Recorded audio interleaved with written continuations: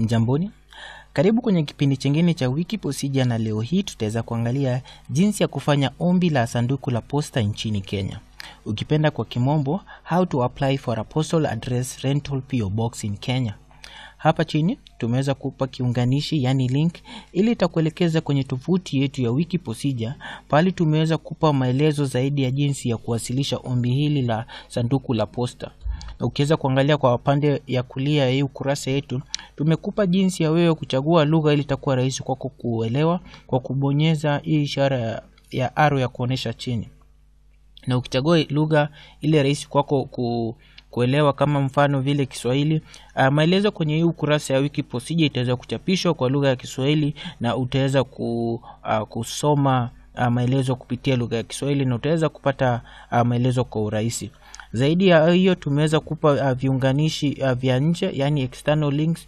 Zile zitakupeleka kwenye tovuti mbalimbali ya wewe, ili uweze kupata maelezo zaidi ya jinsi kuwasilisha ombi hili, na maelezo zaidi kuhusu shirika la posta la Kenya. Zaidi hapo pia tumeweza kupa kiunganishi ya jukwaa la mtandao, yani online platform, ile tutaweza kutembelea ili uweze kufanya ombi lako kupitia mtandao. Na tutaweza kutembelea hii jukwaa vile tunaendelea na kipindi chetu cha leo, na tutaona jinsi unaweza jinsi ya kujaza na jinsi ya kuwasilisha ombi lako kupitia jukwaa hii la mtandao, yani online platform.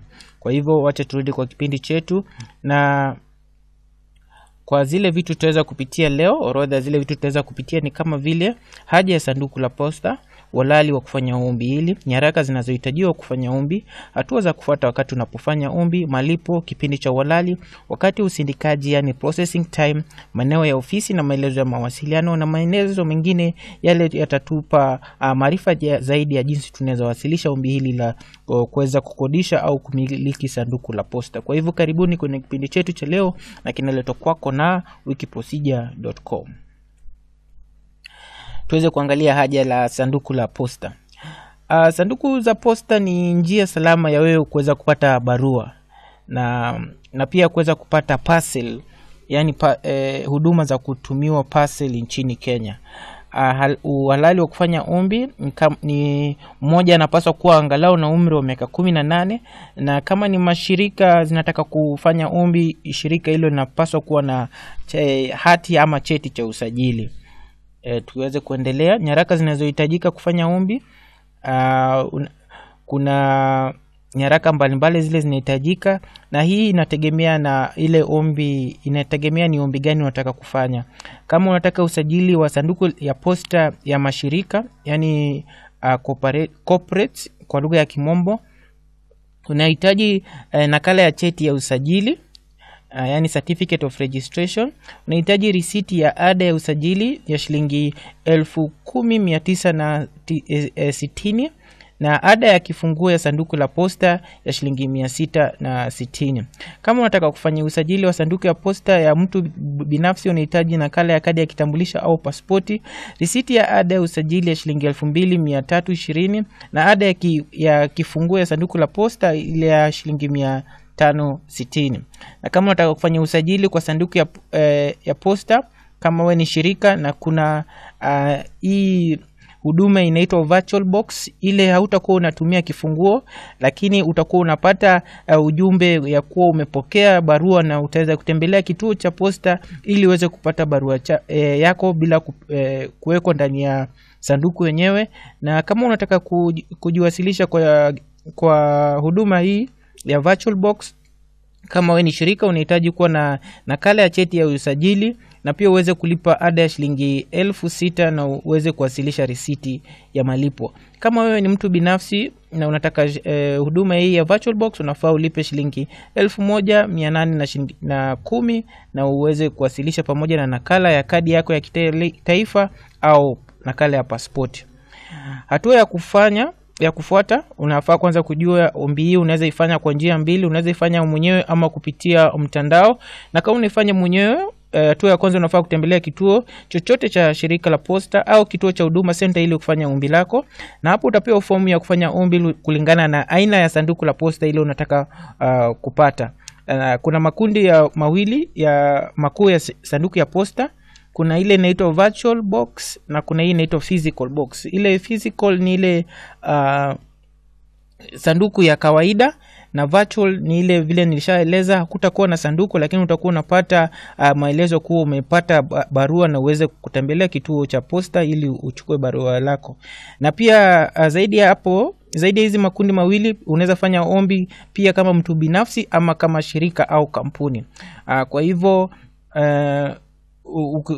kulingana na ile sanduku ya posta unataka, jaza ombi lako kulingana na sanduku na posta unayotaka kumiliki au kukodisha, na uwasilishe ombi lako pamoja na nyaraka zinazohitajika. Na hii inaweza kuwa cheti cha usajili kama ni shirika au kampuni, au nakala ya kitambulisho kama ni mtu binafsi. Na baada hapo unafaa ulipe ada za usajili na uwasilishe risiti kwa afisa wa shirika la posta ili aweze kufanya usindikaji. Na baada ya ombi lako kuidhinishwa, utaweza kukusanya kifunguo cha sanduku lako na uweza kutumia sanduku lako mara moja. Na pia unaweza fanya ombi kupitia mtandao, na hapa ni rahisi sana. Kenya unafaa ufanye ni utembelee tovuti la posta ya Kenya ili kuweze kufanya ombi lako, na hiyo ni kupitia www.posta.co.ke. na hapo chini ya huduma za mtandao, yani mahali utaona pameandikwa Posta Online Service, bofya kwenye ombi la sanduku, yani bofya kwenye ombi la sanduku, na hapo kwa online services utaona box application kwa lugha ya Kimombo, na ukisha bofya hapo utaweza kupeleka kwenye jukwaa la kufanya maombi ili uweze kufanya ombi lako. Na hapo utaweza kuchagua aina ya sanduku unayotaka, jaza habari zinazohitajika, fanya malipo na utembelee ofisi ili kuchukua kifunguo yako ya posta. Na naona ni rahisi kuifanya kuliko kusoma tu. Kwa hivyo vile tulikuwa tushasema awali hapo, njoo kwenye www.posta.co.ke, na chini ya Posta Online Service hapa, yani huduma za mtandao za posta, njoo hapa kwenye box application na uweze kubofya hapa. Ukiweza kubonyeza hapa, itakuweza kupeleka kwenye hii ukurasa, hii ukurasa inayofuata. Na kwa hii ukurasa kuna aina za sanduku la posta, na utaweza kuchagua ile unataka. Vile tulivyoeleza hapo awali, kuna virtual letterbox na kuna physical letterbox, na kulingana na ile unataka, kama ni shirika, akawe ni mtu binafsi ama shirika, unaweza chagua ile unataka. Hapa pia tumeweza kupewa malipo zile zinatozwa kwa huduma hii kupitia mtandao, na utaweza kufanya malipo unavyoendelea. Kwa mfano, kama tunataka kufanya ombi ya mtu binafsi, bonyeza hapo na itaweza kukuelekeza kwa hii ukurasa. Unaweza kujaza jina lako, chagua jinsia yako, siku yako ya kuzaliwa, kazi unayofanya, namba yako ya simu, weka neno la siri, weka nambari yako ya kitambulisho, na uweze kuupload kwa lugha ya Kimombo nakala ya kitambulisho yako hapa. Pia uweze kuweka nambari yako ya PIN, na hapa ni muhimu sana hii sehemu. Hapo unafaa uchague pahali unataka kuwa na hiyo sanduku lako la posta. Kwa mfano useme tukichagua Athi River, itaweza kutuonesha zile sanduku ziko wazi, ile zile sanduku tunaweza miliki, na hapo unachagua ile sanduku unaweza miliki, ile unataka kumiliki, na andika, jaza hizo maneno zingine, anwani ya barua pepe, na ukishamaliza hiyo unaweza endelea na kufinya register hapa, na kutoka hapo utaweza kuelekezwa kwenye kurasa ile yako ya kufanya malipo. Fanya malipo